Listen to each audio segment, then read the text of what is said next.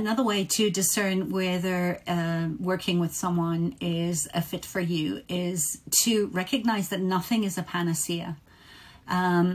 Ask about, you know, what a healer or a doctor's treatments are that work well for and what they don't. And if anybody ever tells you that their medicine is a panacea that works for all conditions all the time, you are being gaslit. No medicine works 100% of the time for 100% of medical issues in 100% of people.